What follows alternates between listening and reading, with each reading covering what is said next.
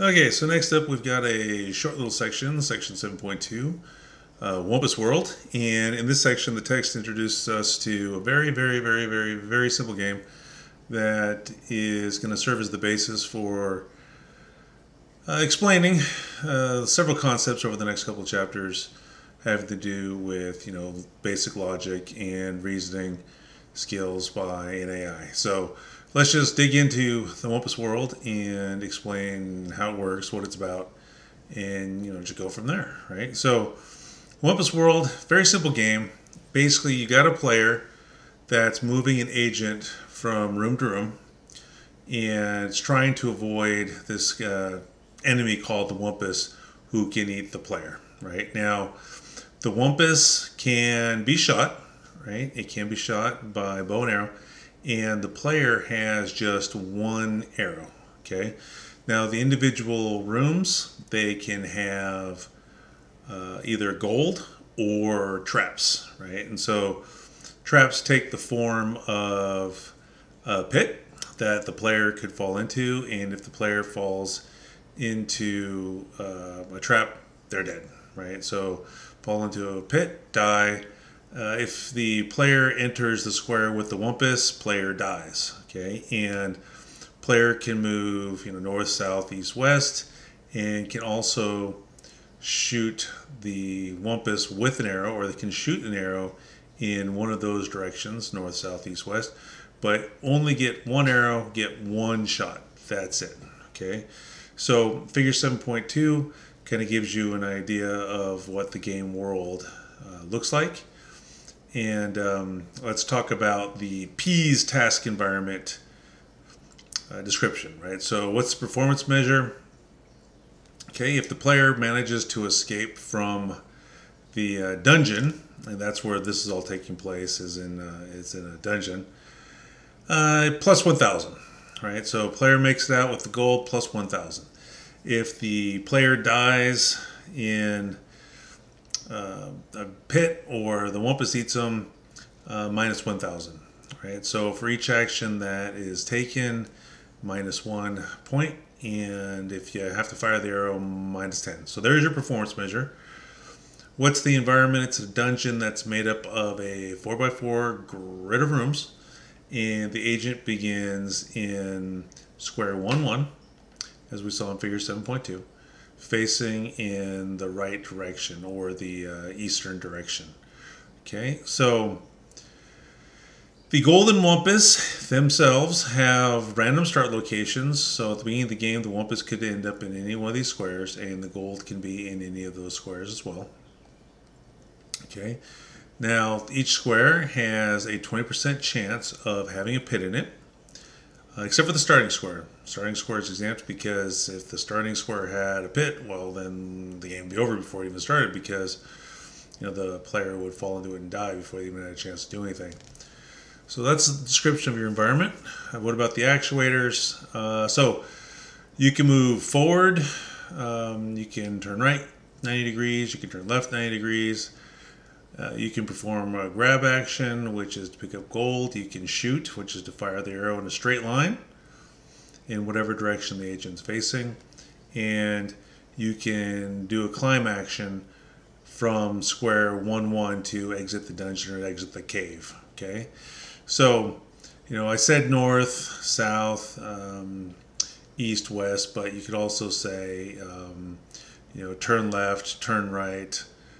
Shoot in the direction that the player is facing, and that arrow is going to go through every single square. Right. So these are the different actions that you can take. Move forward a square, turn left 90 degrees. So facing matters. Turn right 90 degrees. Pick up gold. Fire your arrow. Climb out of the dungeon, out of the cave. Okay.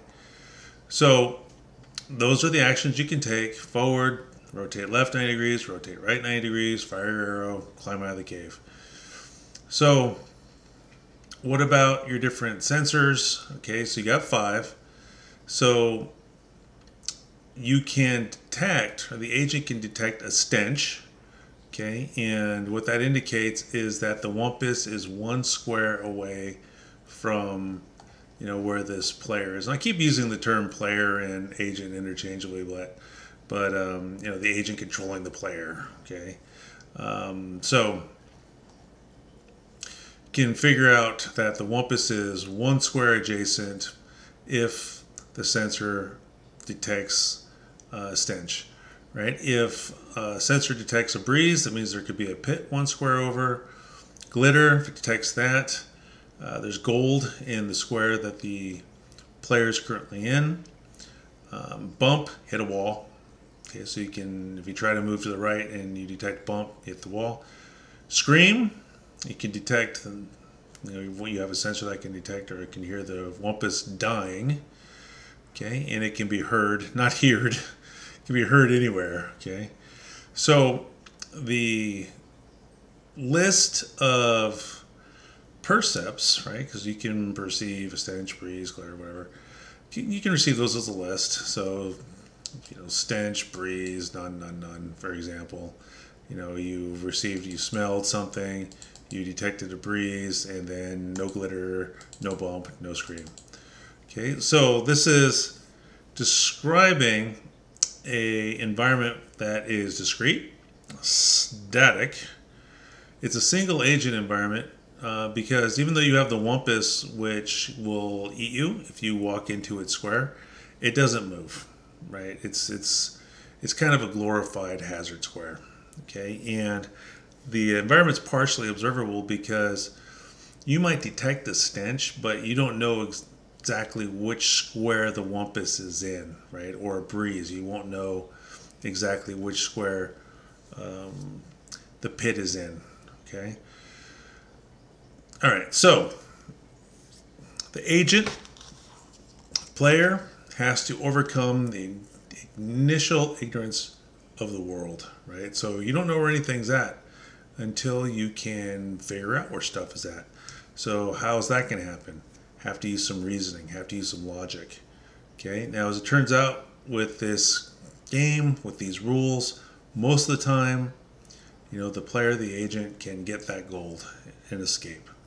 Right? Now, sometimes, not all the time, but sometimes, occasionally the agent's going to die or can escape the cave, the dungeon, the environment with nothing, no gold. Okay? So, what about the agent's initial knowledge base, right? Well, it's going to know about the rules, and it's going to know that it's in that starting square, which is safe, which is square 1, 1. Okay. So let's play through a turn, right? Let me describe how this plays out based off of this figure here, figure 7.3. So initially, the agent, as denoted in the legend by an A surrounded by a square, starts off in square 1, 1. Okay. Now, in square 1, 1, that's a safe square. And it has its first percept list, and let's say that percept list is none, none, none, none, none, right? So that means no stench, no breeze, no glitter, etc., right? So from that, the agent can ascertain that the adjacent squares are safe, right? Because it didn't smell anything, so there's no Wumpus in the immediate vicinity, didn't detect any kind of a breeze, so there's no pit in the immediate vicinity. So the adjacent squares, because of that, are safe to move into. Okay, now going from the initial square 1, 1, agent decides to move to the right. Okay, could move up, could move to the right, could move north, could move east, and once it decides, or we decide to move to the right, then we're going to get a new percept. Okay, could have moved north, could have moved east, could have moved up, could have moved right. Could get a new percept. Okay, so what is that percept? Okay, so here's that sequence, right, or that list of what the actuators reported. None, breeze, none, none, none. Right, so detects a breeze in square 2, 1. So because of that, there must be an adjacent square that has a pit. Now, which square has the pit? Don't know. But what we do know is that square 1, 2 and square 1, 1 don't have the pit because of our previous state, previous situation, when the agent started off in square 1, 1. Didn't detect anything there. As soon as we moved to the right, detected a breeze. So that's going to tell us that that pit has to be in either square 2, 2 or square 3, 1. Can't be in 1, 2 because of previous information. Can't be in 1, 1 because of previous information. But after the move, detect a breeze, it has to be, if it's going to be anywhere, it's going to be in 2, 2 or 3, 1. All right, so what's the only safe move? Now that pit could be in 2, 2 or it could be 3, 1. So the only guaranteed safe move for the agent, for the player to take, would be to backtrack to square 1, 1 and then head north to square 1, 2. Go left and then up. Right. So once that happens, looking at figure 7.4 on the A portion of the figure, that's our new situation, right? So in this situation, the agent detects a new set of a list of precepts, right? So detects a stench. Everything else, the actuators, all the other actuators report nothing. But the smelling actuator reports stench, right? So that percept is stench, none, none, none.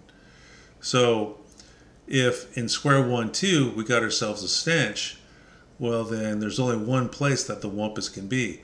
We already knew from previous experience that there was nothing in 2, 2, right?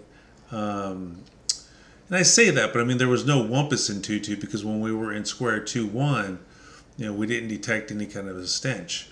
Okay, so once we moved to square 1, 2, detected a stench. So since 2, 2 must be free, that means that the Wumpus has to be in square 1, 3. Now also in square 1, 2, our percept sequence here, our list, no breeze detected. So guess what? The pit couldn't have been in square 2, 2 because no breeze, right? So that means that the pit must be in square 3, 1. Okay, so through all of this, I guess you could say process of elimination, or based off what we've learned after every single move, we're able to eliminate possibilities. We're able to nail down where things must be logically. Okay, now since we can't move, looking at the game world labeled A, right? We can't head north because we know that the Wumpus has to be there. We could move east, right? We could backtrack to 1, 1, and we could go to 2, 1. But then, what are we going to do if we can't go right to 3, 1 because there's a pit there? So what we can do is we can move to the right. Okay, that would put us in an okay spot. And we've already visited that square. That's what the V is. That's what the V is indicating here. We visited those spots. So we could move to square 2, 2. And then at that point, from there we could move north to 2, 3. Right? Now, if we move the 2, 2, we don't perceive anything new. Right? It won't tell us anything about square 3, 2. But we could move up to 2, 3. And in square 2, 3, we would know that the Wumpus, because of previous knowledge, is to the left of us. But if we detect that we have glitter, right? If we get a percept sequence that says glitter, then here's our percept sequence after those 2 moves. If we detect stench, breeze, glitter, none, none, what does that tell us? Right? Well, glitter means there's gold in the square. Stench, there's a Wumpus nearby, but we already know that there was a Wumpus to the left of us because of what we talked about previously. Okay, now if there's a breeze, we know that there's not going to be a pit to the left of us because there's already a Wumpus there, and we know that there's not a pit below us because we've already visited that square. So the pit has to be in either square 2, 4, or 3, 3, right? So what we have here is a situation that through moves and detecting using our sensors to detect certain percepts, we're able to learn about the world and we're able to logically deduce what must be true about that world, okay? Because we're experiencing things about the world, we know what a basic set of rules are, and then using those rules applied with what we've perceived at a particular instance in time can help us to flesh out the world, even though we don't have perfect knowledge, even though we can't see everything all at once, right? We can deduce, we can reason, okay, we can infer. Okay, so that's the basics of Wumpus World. Summarize, you're going to have an agent that's going to have a knowledge base. It's going to be trained with the basic rules of the game. It's going to know that it's a start in a safe square, square 1, 1. You have the 5 different things you can detect. You can detect glitter, you can detect stench, you can detect a breeze, you can detect a thump, right? A bump if you run into a wall, and you can detect a scream if you fire your arrow and hit the Wumpus. Now through a series of movements and through your sensors, those 5 sensors we talked about, perceiving the world, we can deduce, we can infer, we can reason about what must be the state of the world as we move through the world, and that can help us to make safe decisions within that world.